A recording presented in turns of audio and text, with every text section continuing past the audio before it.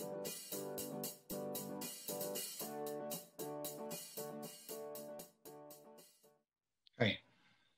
The last 2 years of the COVID pandemic have cast an enduring scar across humanity, one that will be impossible to delete.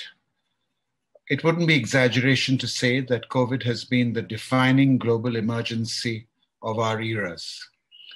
Here is a virus that has shut down the world, closed down our cities, derailed our economies, and in the course of 2 years, killed 6 million people and counting.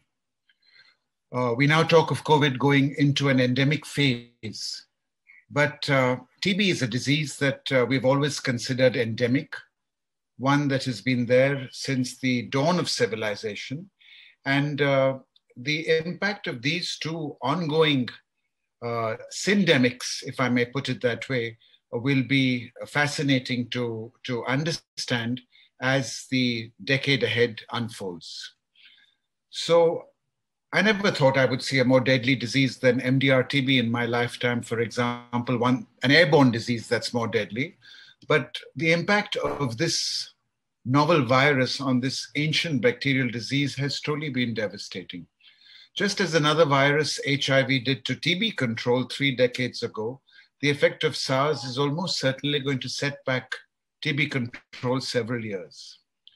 And what are the interactions, the synergies, and the impact when these two airborne diseases collide? As I said, one, tuberculosis, as old as human civilization, and the other, which was unknown till 2 years ago. And how do high-burden countries best equip themselves to navigate the tortuous path between controlling COVID without at the same time neglecting tuberculosis? And that is the additional impact of this virus on this disease, which has always been there because we've had billions exposed to TB, 2 billion who have TB infection, 10 million with TB disease per year, and TB still kills 1.5 million deaths per year. So when we talk about COVID becoming endemic, let's hope it doesn't become endemic like tuberculosis, which still kills with remarkable regularity. And tuberculosis had long been the world's leading infectious killer.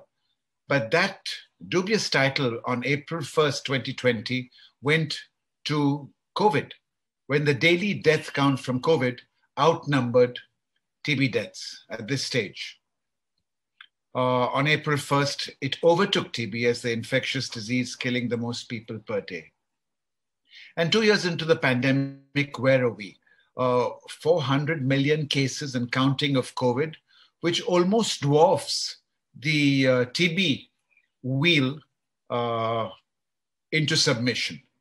But it is this overlap of these two diseases and the indirect effects as well of COVID on tuberculosis that we will be discussing here. So how is COVID impacting on TB? There have been delays in the diagnosis of new TB cases and much less active case finding. And that holds true for the developed and developing world. There's been a disruption to medical production, transportation, and supply. There have been great stockouts and delays in accessing both first and second line drugs. I'm talking especially of the early days of the pandemic. There's less staffing and therefore reduced care because most staff was purloined over from TB to COVID care. There's reduced support for the dreadful adverse effects and the comorbidities that can occur because of tuberculosis, delays in our patients receiving the financial and nutritional support packages, which are their rights, great shortfalls in BCG vaccine, and I've got a couple of slides discussing that a little later, and interruptions in HIV and TB-HIV programs as well. So are patients with TB more prone to get COVID, and do they have worse outcomes from it? The verdict is not yet clear on these two very, very important questions. But most people feel that infection with TB is a more common comorbidity for COVID than the traditional ones like diabetes and obesity, hypertension, ischemic heart disease, and COPD. And in this study, in the early days from out of Wuhan, MTB infection was linked to the patient then getting more severe COVID, that COVID progressing more rapidly, poorer outcomes in dually infected patients. And they also wondered if latent TB infection would be an independent risk factor for susceptibility to SARS-CoV-2. And if that were true, billions of people would be more prone. And we just don't have the answers to this. Time will tell us. What about TB, HIV, TB, HIV, and COVID? Well, TB with or without HIV was recognized as a risk factor, as I told you, for COVID-19. Patients with TB having more severe COVID in this study, higher mortalities from COVID, and the HIV infection were particularly vulnerable. So TB, HIV, COVID probably is the worst outcome, even more than TB COVID. And these diseases are so similar. As someone wise put it, COVID is like a version of tuberculosis on steroids. They share biosocial determinants, the four commonest being for TB, poverty, overcrowding, pollution, and diabetes. And check this list. They're also the most common four biodeterminants of COVID. And I've put that up here in a slide from a paper we wrote a couple of years ago. And we called it the poverty trap. The social economic consequences of COVID will increase the number of people living in poverty by 500 million. Look, COVID has resulted in the rich getting richer and the poor getting poorer. It's estimated that the poorest 20% of the population of this world will take a decade to recover from the effects of COVID. They've been pushed below the poverty line. And as a result, this new poor are certainly going to be more vulnerable to TB because we know TB and malnutrition are potent risk factors for tuberculosis developing. So poverty and the impact of COVID will push an additional 104 million below the poverty line, increasing their vulnerability in turn to tuberculosis. And then there are the effects of the lockdown. Jayati Ghosh from New Delhi said this was the most destructive effects of COVID have not been the results of the disease, but the nature of our response. The most stringent lockdown in the world destroyed the economy, forced millions into poverty and hunger, but did little to control viral transmission. And I wish we had this paper has just come out, January 2022, from the Johns Hopkins group. And I wish we had this knowledge 2 years ago precisely, when we chose one of the most rigorous lockdowns in the world, the longest lasting too, because these authors looked at the effects of lockdowns across the globe. And they showed us three important facts: that lockdowns have little or no public health effect, that they pose enormous economic and social costs where they are adopted. And they conclude by saying lockdowns are ill-founded and should be rejected as a pandemic policy instrument. As I said, I wish we had the power of hindsight. And how did our lockdown impact our TB patients? It changed their health-seeking behavior. Take your mind back to the early days of the pandemic. People were too scared to leave their houses. And even if they had dared to venture out, there was no public transport and they would have been turned back. It disrupted all health services qualitatively and quantitatively. It delayed the diagnosis, therefore, and the notification of tuberculosis. There was less testing. Where are all our gene expert machines being put to use at present? They're being put to use for COVID tests because the gene expert machine is an ideal way to give a quick diagnosis of COVID, as ideal as it is to give us a quick diagnosis of tuberculosis. Treatment interruptions occurred for the reasons I talked about. Medical supplies, drug stockouts interrupted treatment. And we know that TB is one disease which does not bear any interruption. All this could certainly have amplified drug resistance, irregular treatments, delays in treatment, as you know, and increased transmission at home was probably occurring while our patients were too scared to leave and exit their houses. Perhaps the only good thing that lockdown did was that mask wearing increased, and perhaps mask wearing was destigmatized. So that is the only positive effect I can see from the lockdown. Perhaps, therefore, there was reduced community transmission of tuberculosis just because patients were at home too scared to leave the house. And when they did, they generally wore masks. But look at this precipitous drop in BCG vaccination rates. In March 2020, 260,000 fewer kids received BCG than in January 2020.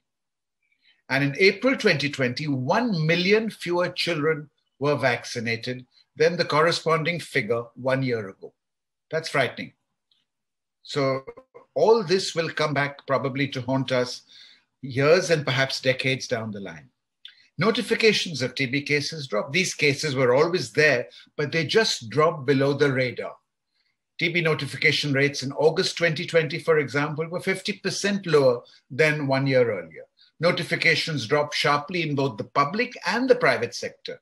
And the causes of this are obvious. They are patient-related and program-related, as I've put up in this slide. And you can see with the onset of the lockdown how there was this sharp drop in the public and the private sector in terms of TB notification cases. The cases were always there, of course. They were just not being notified.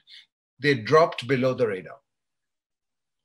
And this is from the latest WHO chart, which showed and compared TB notifications between 19 and 20. The monthly notification cases in 20 were 30% lower in India.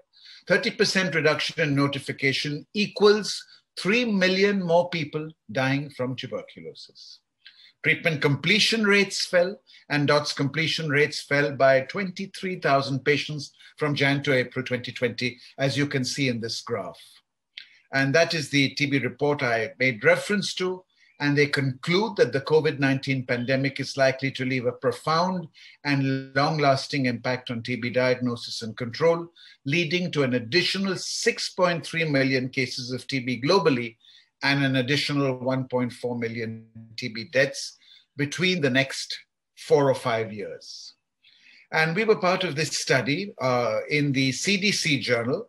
And we just showed that at the Hinduja Hospital, a very, very busy tertiary care center, our OPD TB visits just dropped by 2/3, and our inpatients fell by 2/3 when we compared them to their 2019 levels. So patients were obviously paying a price. And this aftershock will be felt over time. And these are projections by a colleague and friend called Nim at the Imperial Institute in the UK.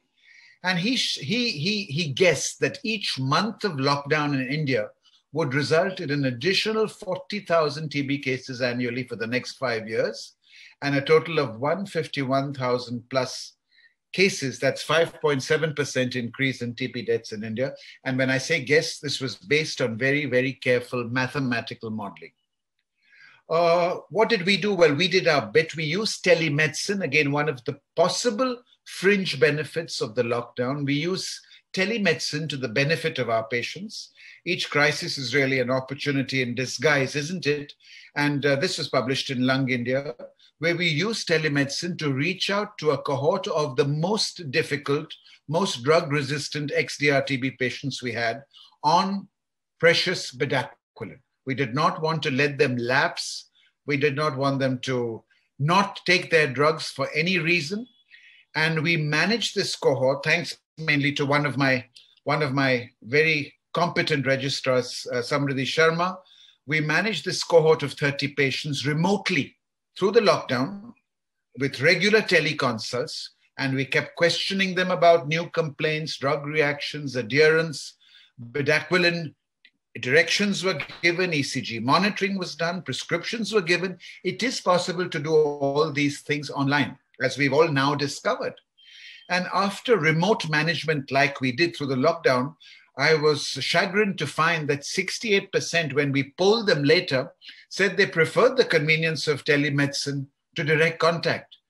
Driving through 3 hours of Bombay's traffic to reach Dr. Udwadia, who has a minute or two, unfortunately, only to spare, perhaps this was more convenient.